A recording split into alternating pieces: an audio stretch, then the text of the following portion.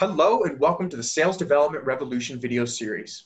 In this episode, we're going to focus on conversational marketing and using live chat and chatbots as an SDR. Yeah, this channel is an instant connection to potential customers and really offers a new opportunity for SDRs to capture conversations without the need for contact forms or callbacks.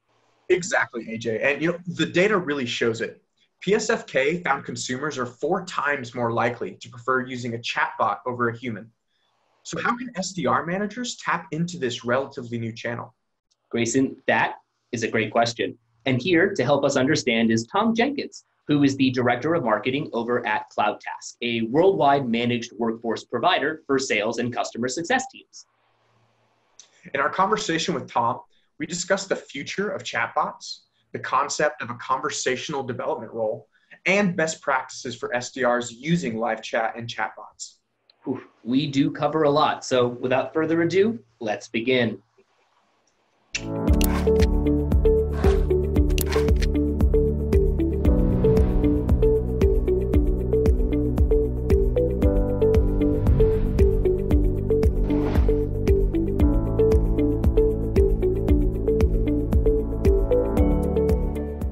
So, this rise of chatbots is good timing.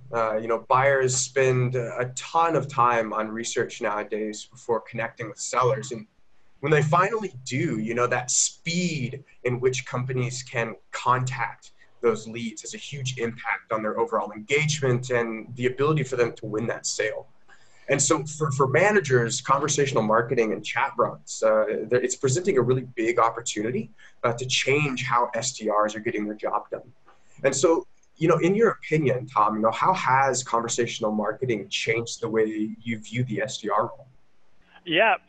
So I would say rather than kind of changing a massive revolution to the SDR role, it's been another additional tool and evolved it to make it any channel that you can open up that's going to help you generate qualified leads and qualified appointments is a good channel to look into. The phones are always going to be there. It's still going to be key. There's always going to be email. There's always going to be LinkedIn.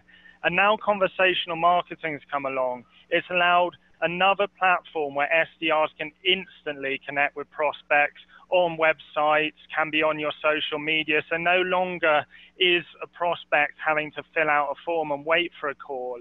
And the same is for the SDR. They're not having to wait to generate that appointment. They've got somebody speaking to them on the website, on the social channel, wherever it is. And instantly for the company, for the SDR, they can turn interest into immediate meetings and qualified appointments that wasn't there in the same way before. So it's a very exciting tool and a lot of people are seeing a lot of success from it. Yeah, that's interesting that you brought up sort of the alternative, because a lot of organizations look at it from the buyer's point of view, where it's like, we have this system set up where if someone's interested in our services, they can more readily get in touch with someone on our team, but it goes the same for the SDRs as well. And that's something that I don't think a lot of people really think about, because I was an SDR at some point. A lot of people listening to this are probably SDRs or were at some point. And the most frustrating thing is to find someone that would be a good fit and then to reach out to them via phone or email and just never hear back. And that there's something there. But with this advent of chatbots or a way to just more effectively and in real time get in touch with someone, you can figure out an answer in an instant versus waiting for someone to get back to you via email for a week or however long it might take. 100%. And but for bigger organizations as well, what we're seeing is actually the SDR role still stays with the core email and social, but people are creating new roles in themselves. I think Drift call it a conversational development rep. Yeah. And actually that's all they do. So yeah, new roles are kind of as a brother role of the SDR role as a whole new position created altogether. To kind of go into this new role that you're talking about, I assume if they're making a new role, that means that there are some, special skills or maybe some separate traits apart from what you would see with your average SDR that's coming out in these new conversational SDRs. And so, are there any skills or traits that you know of that are really sticking out for these conversational SDRs? Yeah, so one is, I'm not necessarily sure if these are skills, but these are some keys if you are managing chat that you need to be doing. Responding really quickly, even if you don't know the answer, just acknowledging, hey, I'm here to help. Thanks for messaging us. I'm just going to find the answer and get back to you. Just get in there quickly. The other ones, it's not like the phone or an email. A chat box is incredibly short, so keeping your messages brief, similar. Match and mirror. If they're being the prospect is being super direct and to the point, be to the point back with them. If they want to have a how are you chit chat, do that as well.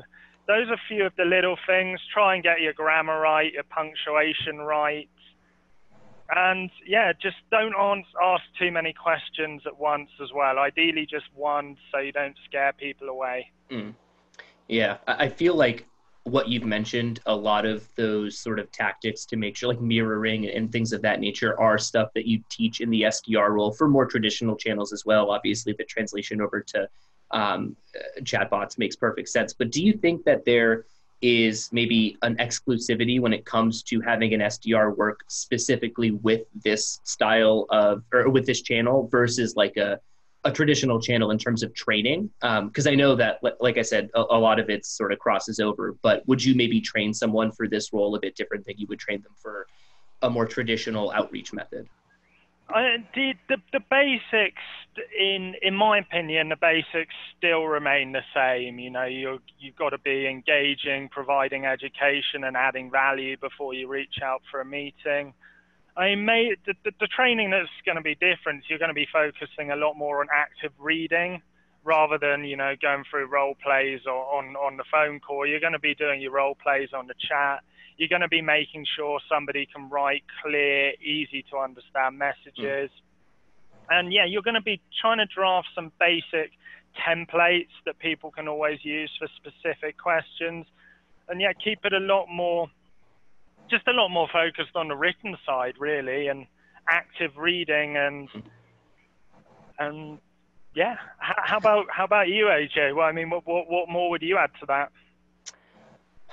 I wouldn't say, so I agree with you. I think that it's funny when you look for an SDR in a more traditional outreach channel, you are looking for someone who can hold a conversation.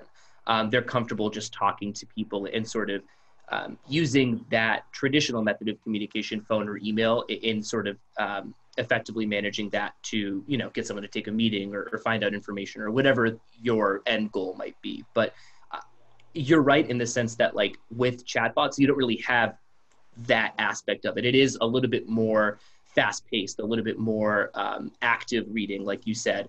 And I would agree that that's not something that a lot of SDRs sort of learn immediately. It's something that sort of you grow with the role in learning that skill. But maybe that's something you look for when you're hiring someone specifically to man the chatbot for an organization. You want to have that active reading versus having them learn that over time. Yeah. Active reading and good, clear, concise sentence writing structure. Tough to find these days. Yeah, that is true. I go through my spam folder every once in a while just to see what emails kind of trickle in there, and I'll go through them, and every once in a while something accidentally gets in there that definitely should have made it into my inbox, but then I see ones where, like, it just doesn't make any sense, and there's like no paragraphs. It's all like one big message and there's no proper grammar, and I'm like, how did you think this was a good idea? Who does something like this? Yeah, we've all received those emails this year. So that kind of brings me into an interesting conversation I wanted to have, because, you know, like social selling, you know, conversational marketing is something that's relatively new in the hands of SDRs. And so, you know, a big worry that a lot of managers might have is the time that they're spending on this new channel and what they're doing with that time. And so have you seen some signs of things that SDRs shouldn't spend their time on, or maybe some mistakes that they make when they're trying to man that chatbot? The biggest mistake companies make when they take on conversational marketing is if you've got a bot, fine, the bot's doing the engagement and qualification and it's instant. But if you're adopting it and you have it routing straight to one of your team and nobody's responding, that's the biggest mistake you can make. That's when it's not going to work, because you know, we're all busy people. We're just click straight off the screen and probably go to the competitors. So if you are going to adopt this, you need to make sure either A, you have conversational marketing reps in place to be able to get on top of every chat, and that's their job. Now, that probably only comes when you're a much bigger company handling thousands of chats a day.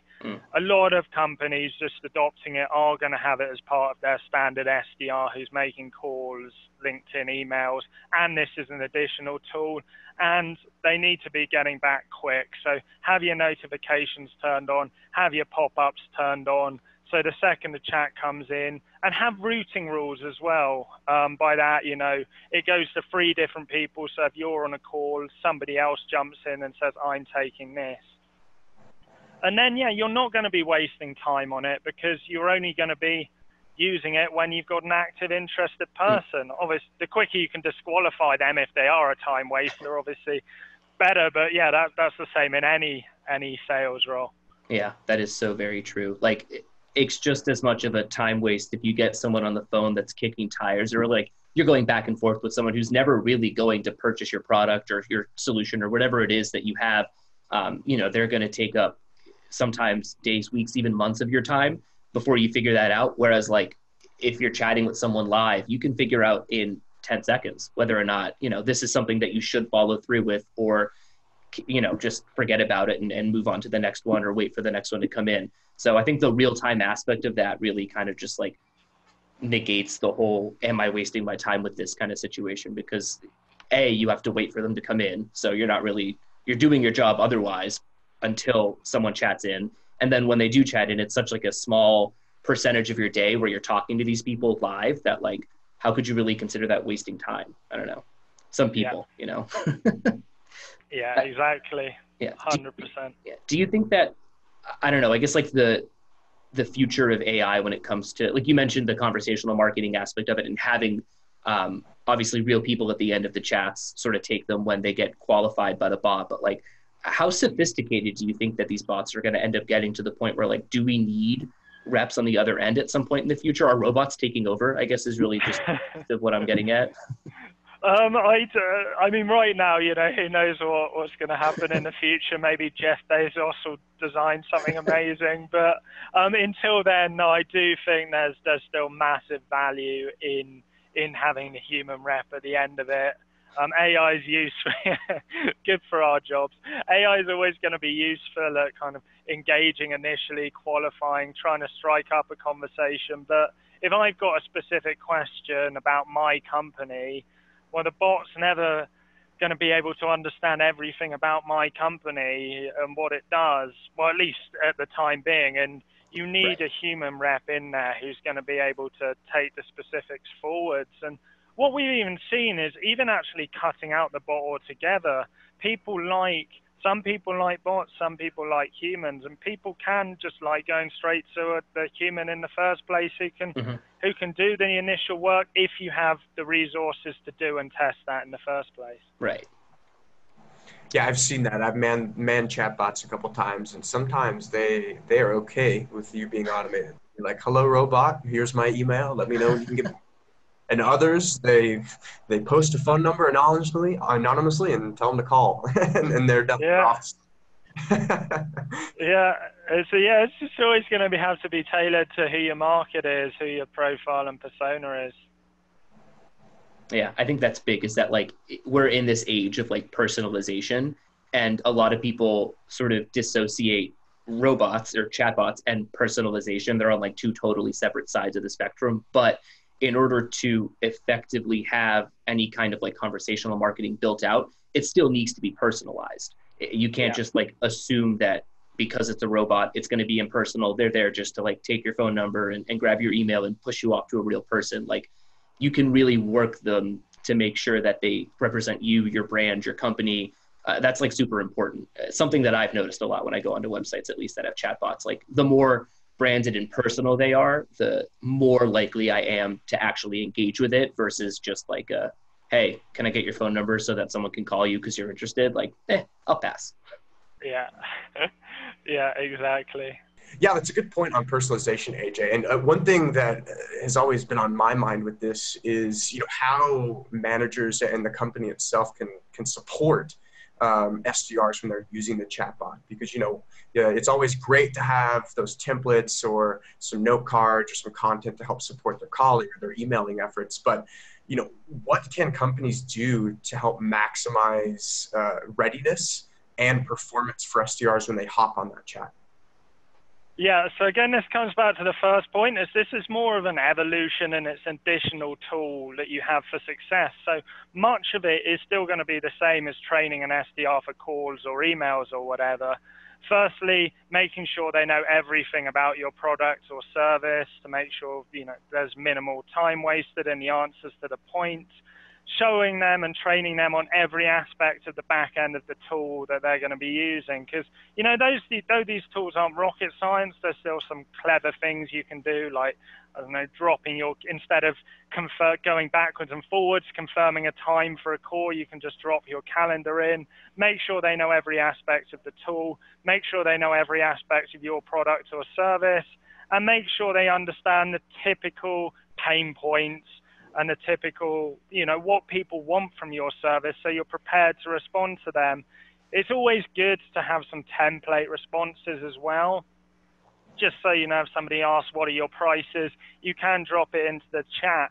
But with templates, like anything, you still want to personalize them as much as possible to make sure you're answering the specific question that Mr. or Mrs. X are asking, rather than just, oh, this is our answer that I give to everyone. People know when you're copy and pasting. You want to get away from that. Yeah. Yeah, I feel like that.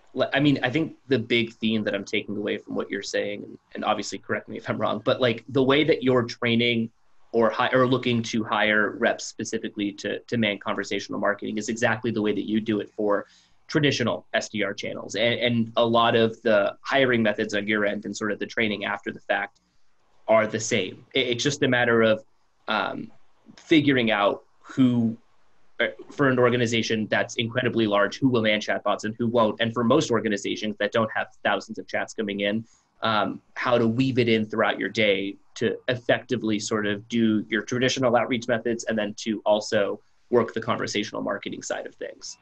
Yeah, it's exactly that. It is very similar. There are some little changes. Yes, they've got to be good at writing English. Yes, they've got to be familiar with the chat tool and the tech behind it. Yes, you've got to have shorter answers and only asking a few little things, but most of the big things are the same. Yeah.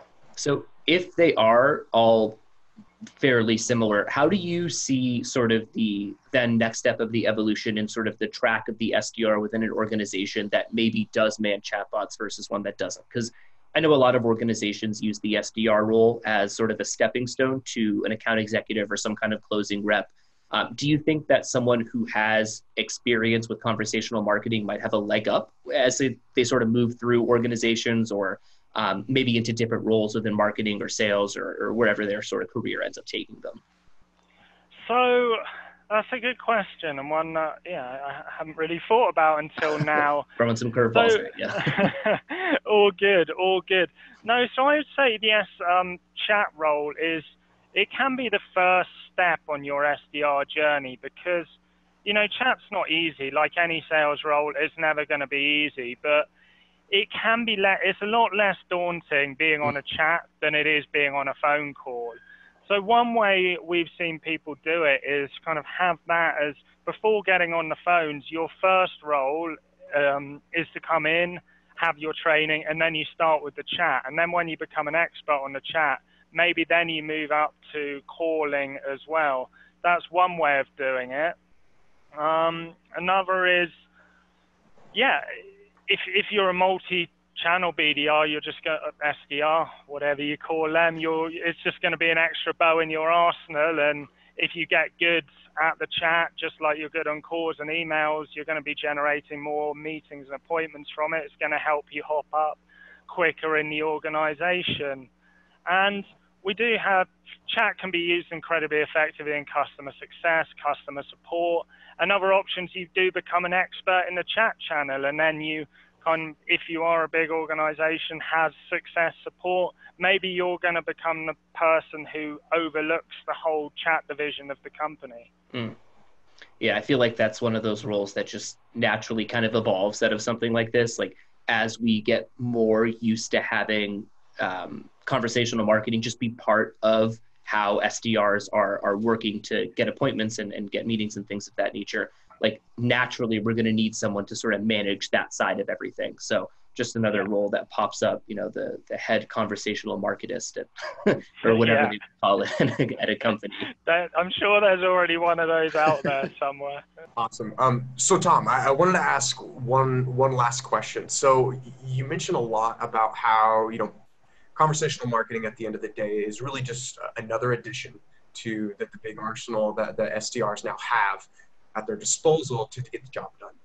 And so with that said, for anyone watching who is maybe wanting to add chatbots to an SDR's existing process, you know, do you have any advice for them on, you know, how they could do it in a way that's not going to affect the performance of other channels while they're getting ramped up? You know, what do you think? Yeah, so firstly, make sure you have somebody technical on site who can make sure it's, let's just assume we're talking about your website now, it could be social or whatever else. Has it set up correctly on the website?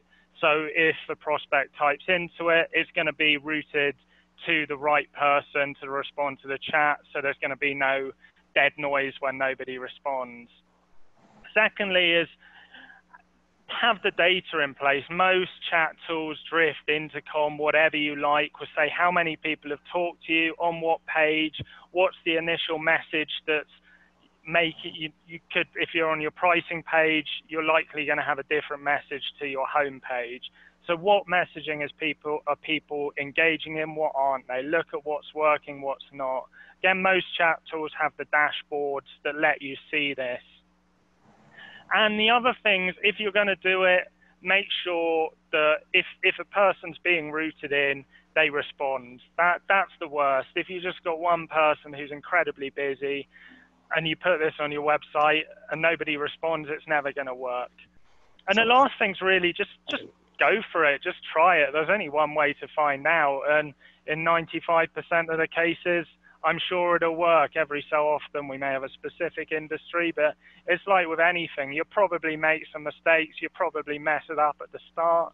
Fine. Look, learn from that and take the good and optimize it. Yeah, that's a pretty solid step-by-step way to get your organization started with something like this. I think that the big takeaway there is just to do it. It's like, if you're thinking about doing it, it's so easy to jump into the space and try it out and see if it works for you or not. And like Tom said, if it works, like, why not? Like, if it's a different channel, we're adding social selling, we're adding so many different ways for SDRs to get in touch with prospects.